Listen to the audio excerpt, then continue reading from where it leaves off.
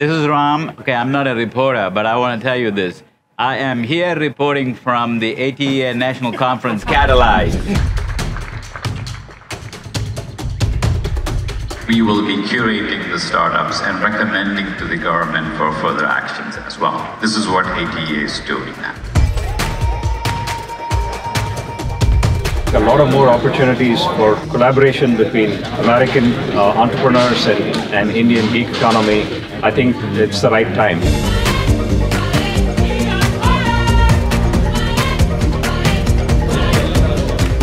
All of these startups have worked years and years for them to be here today. We offer an eco-friendly teaching and learning experience for all. Ladies and gentlemen, introducing Synapse. So we are a completely visual approach towards creating enterprise applications. Thank you so much, ATA team, for having me here.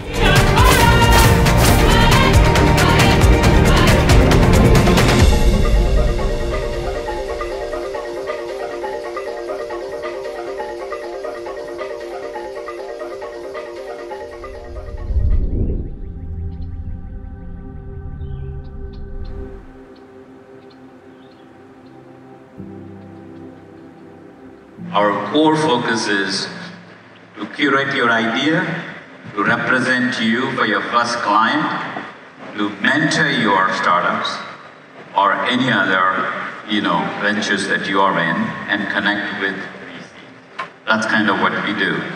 And you'll hear the success stories of some of the things that we have done. The things that we plan to do is to give you a startup showcases, as well as partnership with local corporations. Be a part of this. Take advantage. Let us help each other and have a great conference. Oh, before I give it to the MCs, I want to tell you a few words about the MCs. This time, you will see a lot of college grads here, about 15 of them. They're kind of overly dressed, I think, but that's okay. But they're all excited, and they're all the next generation, and we are working, when I say at the grassroots, at the next generation to make this happen. So we have given everything to them to run it. I hope you have an incredible conference. Let's understand, how can people here, how can the leaders here ensure that they have a retention strategy? I don't understand people moving jobs every 2-3 years. I just don't. I think it's the Tinder culture, I suspect, but I'm not going to opine on that. I've been doing this for 10 years. That kid came in 2 years and now has the same opportunity. What did he or she do there? It's playing the y-axis, the potential axis. How do you show potential? It has to be clear roles, responsibility, what impact you have on the business. There has to be no ambiguity. I think 30-40% of corporate management jobs in America are poorly defined. You just have to go to LinkedIn and look at people's title and you're like, I have no idea what this guy does. And neither does he or she have any idea what the guy does, because the roles are very poorly defined. So having really well-defined roles is one of them.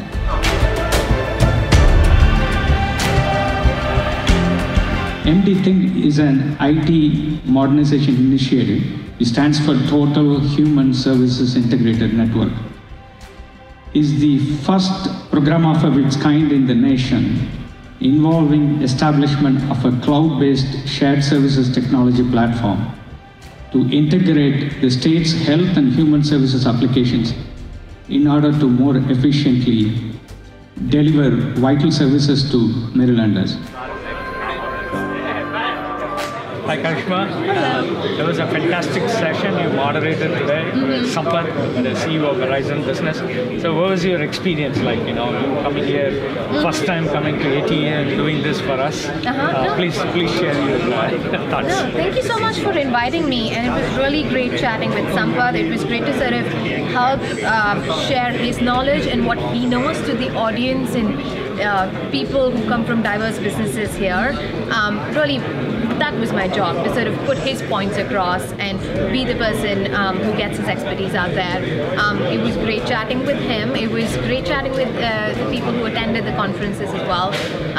The idea behind what Verizon is doing, its 5G network, and what they're looking to do forward, even in a current market downturn where their earnings are really getting crushed, it was helpful to sort of, move away from that a little bit and talk about entrepreneurship and what businesses can do to grow. Because Sampath comes from like a broad range of experience. He has over a decade in Boston Consulting Group. He comes from India. So what helped really to sort of, put those ideas across and help them get to ADA, people who are attending here. And I'm really glad that I was able to do that successfully.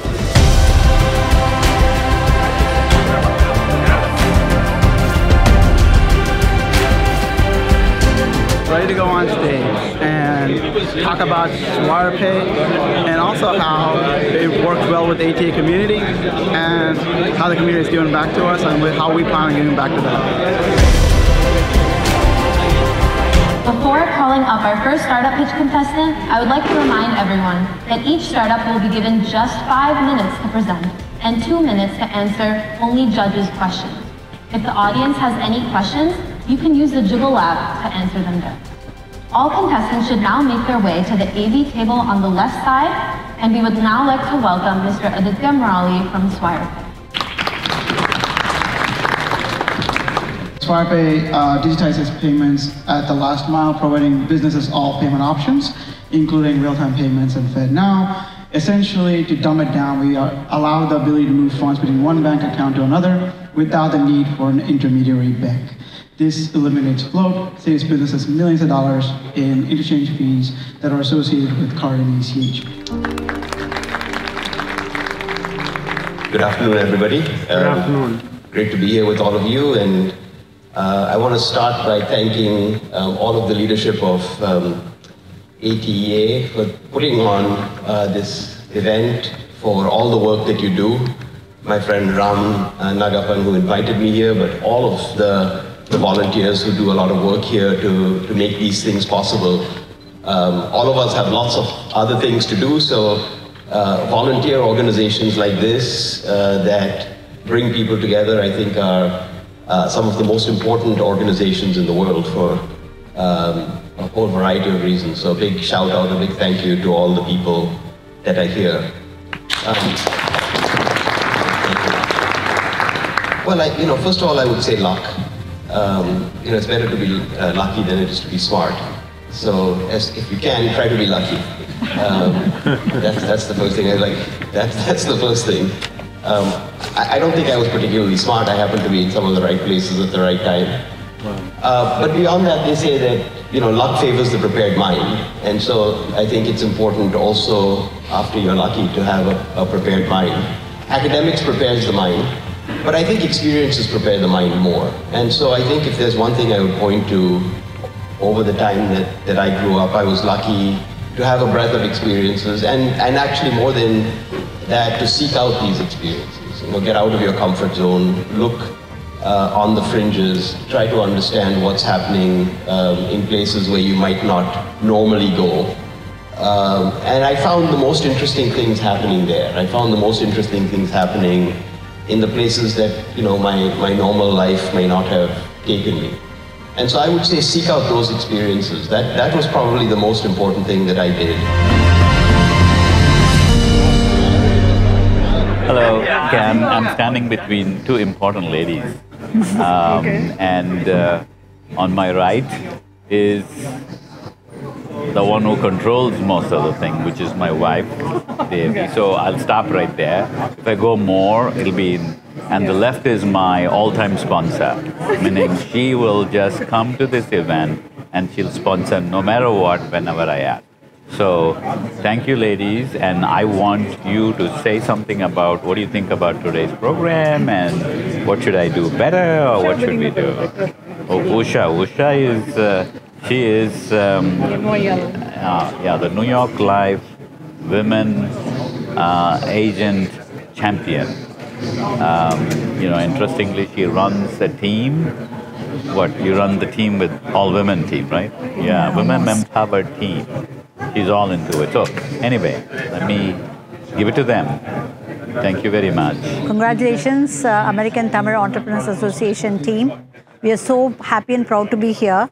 Like Devi mentioned, that Tirukkural is perfect because what it means is, before you start something, think well. Once you start, you don't go back on it, right? You get it done. So I think that's typically an entrepreneurial mindset, and that is who we are. And the entire room is full of those entrepreneurs who have the same mindset and vision.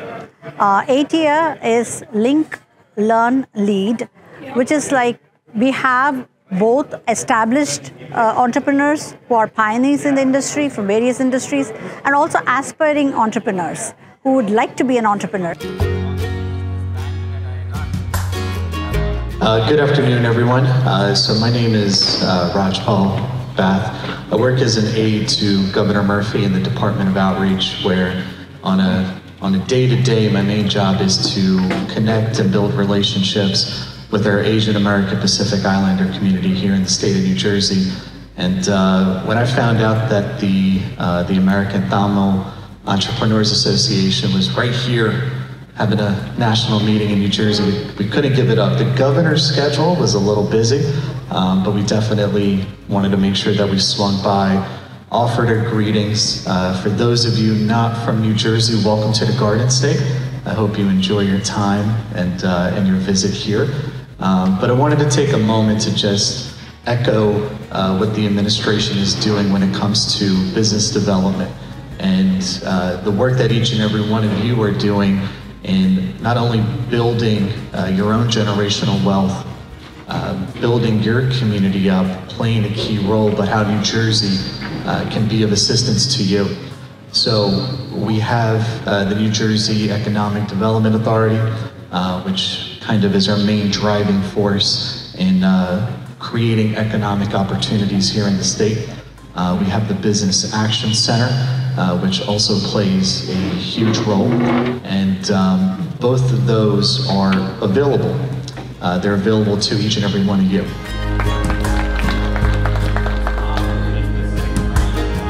Please introduce yourself, because I might have not done justice to all your excellent profiles. So Abby, so go ahead, introduce yourself. Hi everyone, thanks for having me. My name is Abby George. I'm the Chief Strategy Officer for Harmony Health. We are a micro-engagement platform that brings health equity to diverse, underserved and vulnerable populations.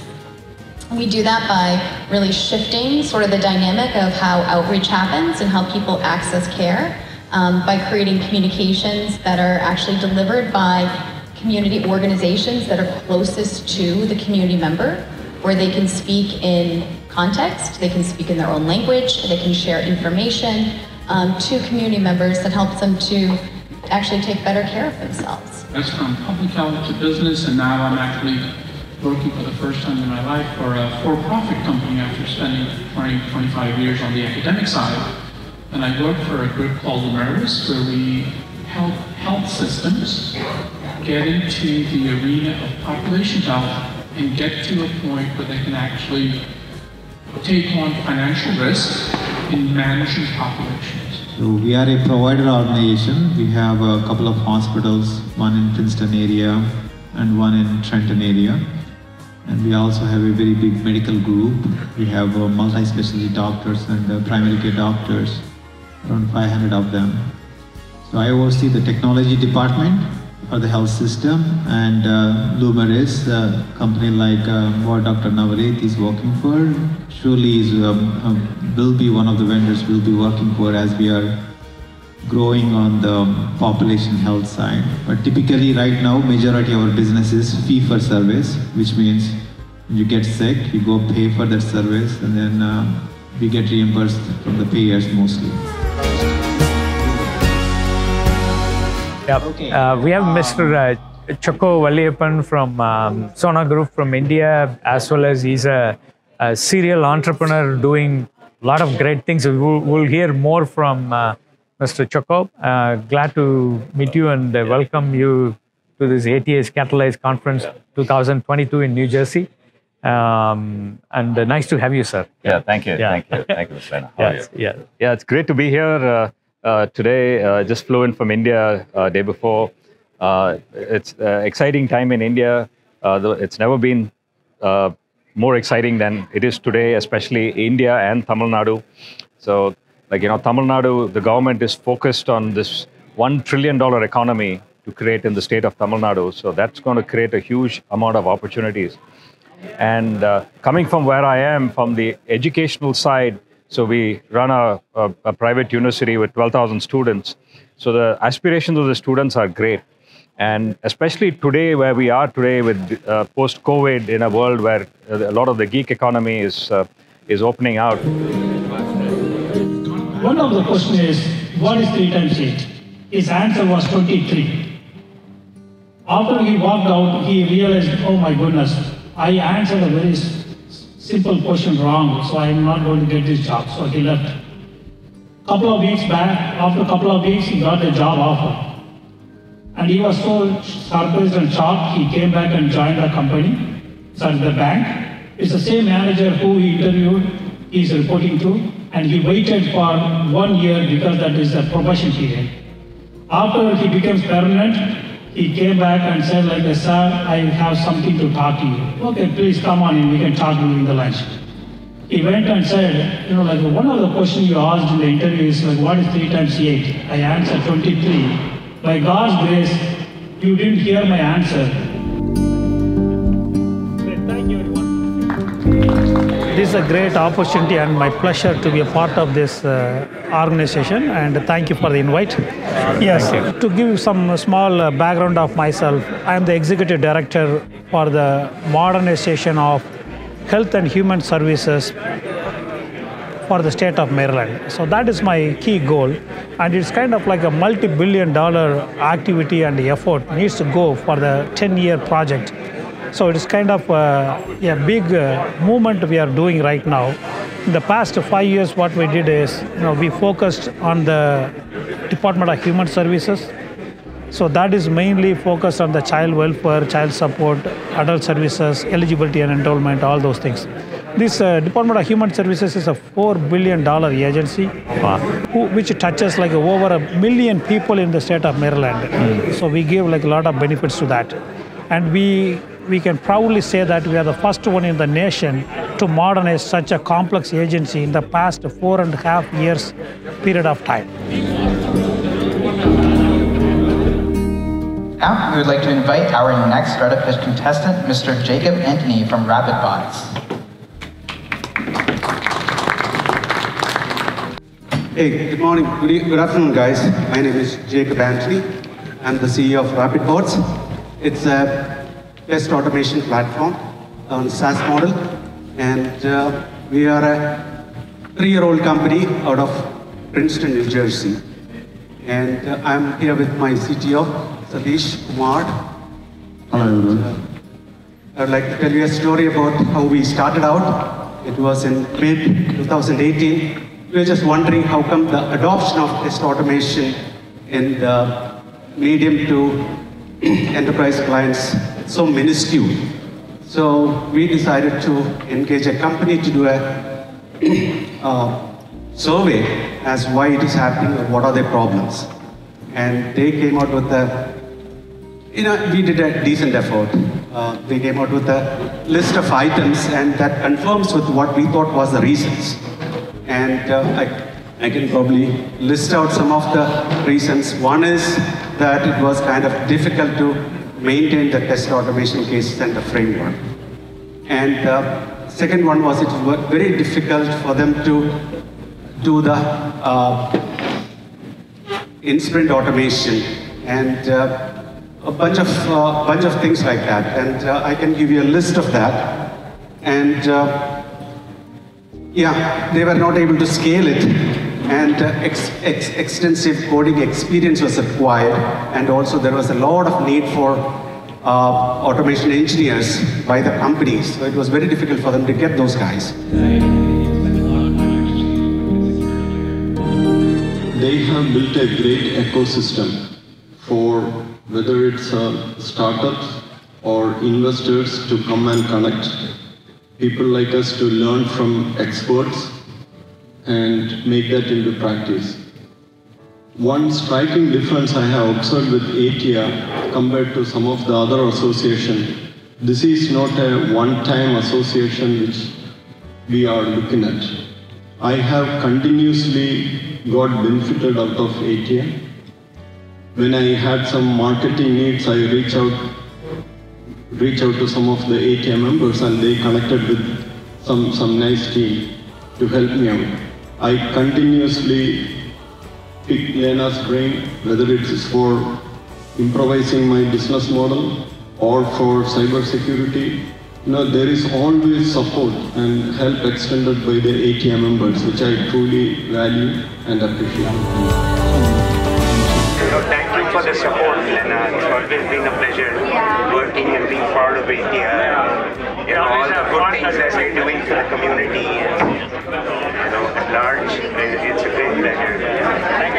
Great set of speakers. Yeah, absolutely. And Sampath's speech was excellent.